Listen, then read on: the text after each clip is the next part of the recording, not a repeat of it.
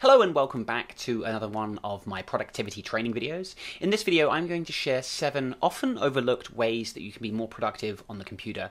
Have a look in the show notes below this episode to get access to the blog post where you can actually read more about each of these tips as well. Now the first tip is to use a monitor.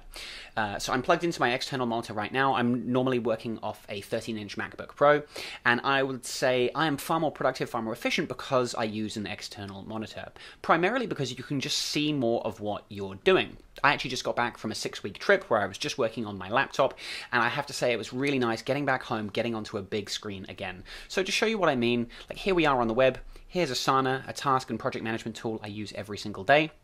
And as you can see, I can see a lot of the app. I've got my project in the middle, I've got my task on the right-hand side, and here is the same screen on just my laptop. So you can see, you just can't see as much of the project or the task. You have to scroll around a little bit more to kind of see the full extent of your work. So if it's a spreadsheet, you're gonna have to scroll more to see that complete spreadsheet if you're working just off a laptop.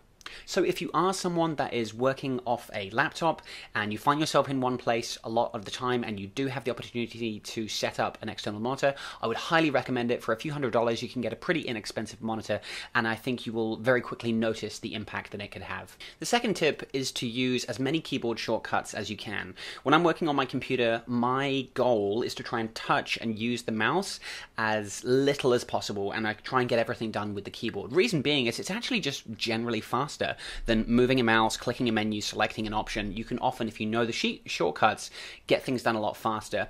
And the more shortcuts you use, you'll actually start to just commit them to muscle memory. There's actually not a lot of memorization required. Once you sort of develop that habit, it gets into your muscle memory, your fingers will just start doing things, dancing across the keyboard, and people will be watching over your shoulder going, how are you doing that? It happens to me quite a lot. So some of the key shortcuts are firstly navigating. So obviously these differ from PC to Mac. On the Mac you've got like Command Tab. You can navigate and switch between all your applications. So I can Command Tab to switch and then let go, or I can Command Shift Tab to tab backwards. On the Mac you've also got Control and then the arrows to move between spaces as well. So those are some simple navigation shortcuts. Then you've got all your app specific shortcuts as well. So maybe in the Finder, Command N to open a new window, Option Command F to start searching, Command W to close the window.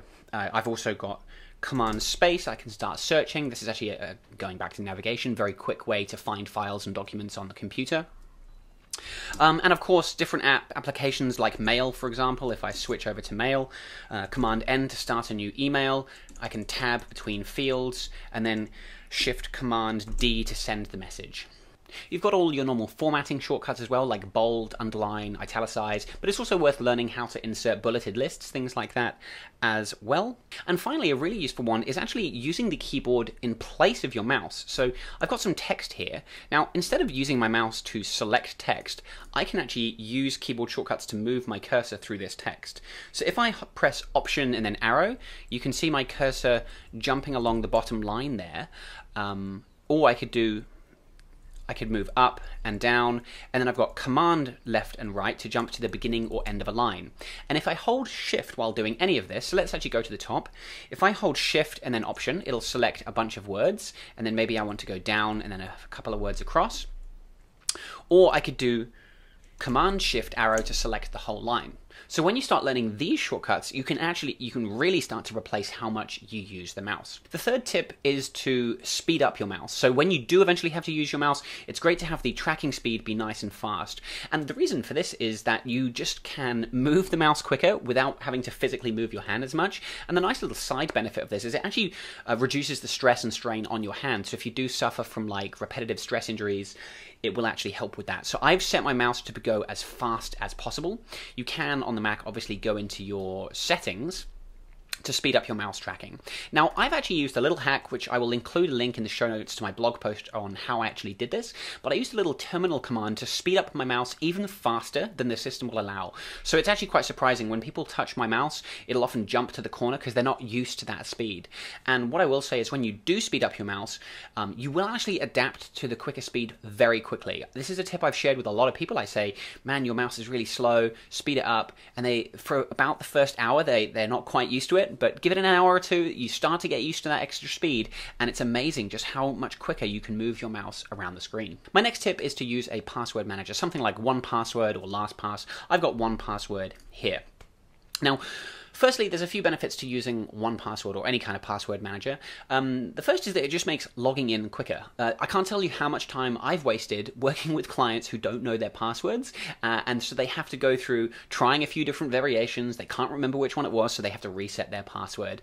This wastes a huge amount of time, and you'll just save a lot of time just keeping all your passwords in a password manager. So as well as helping you to be very secure and safe online, I actually think a password manager helps you to log in much quicker.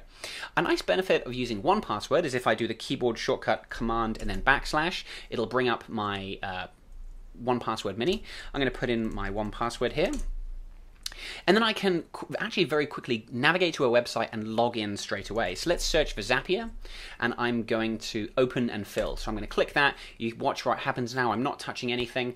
It's opening Zapier. It's going to fill in my email, my password there, and it's actually copied my 6-digit authentication code because I've got two-factor authentication turned on, and now I've logged in extremely quickly. I didn't have to wait for a text message either. So using 1Password, using open and fill makes logging in really quick and easy. My next tip is to keep tabs to a minimum. It's very common for me to be working with a customer or a client, and I am looking at their browser, I'm sharing their screen, and they have dozens of tabs open like this, if not more, sometimes more than this. And number one, it will slow down your browser. Number two, I don't even know how you begin to keep on top of your tabs. I don't know why you need that many or how you know which one is for what. So I don't know why anyone needs that many tabs open.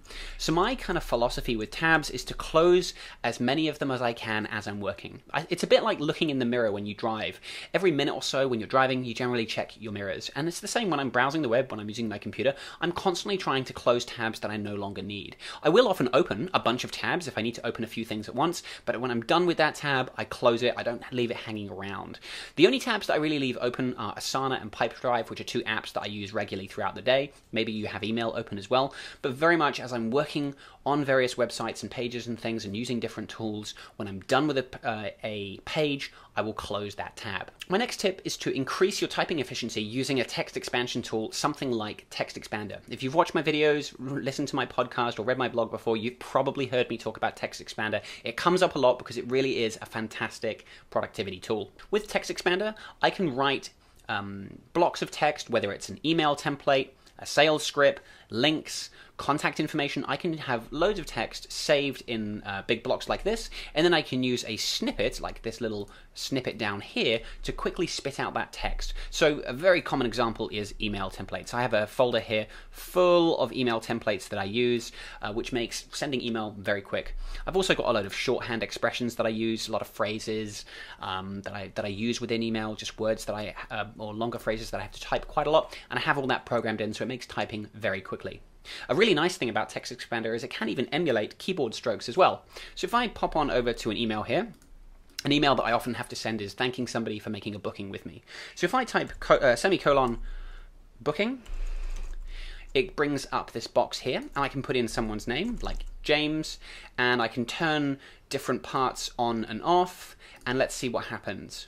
So without touching anything, you see it fills in the BCC subject line, it tabbed straight to the body and spat out a bunch of text. So this is a really great way to keep all of those templates that you've maybe got in a note somewhere, keep them really well organized, but actually it makes finding and using those templates much quicker. So I would say I am able to drastically cut down the amount of time I spend going through email because I use a tool like Text Expander. It also makes it really quick and easy to fill out things like forms. If you've got addresses and contact information you have to type out a lot, you can have all that programmed into snippets. So I could type semicolon @ and it just spits out my email address. And my final tip is to use a Clipboard Manager. So dozens, if not hundreds of times a day, you're probably copying text to your keyboard that you need to use.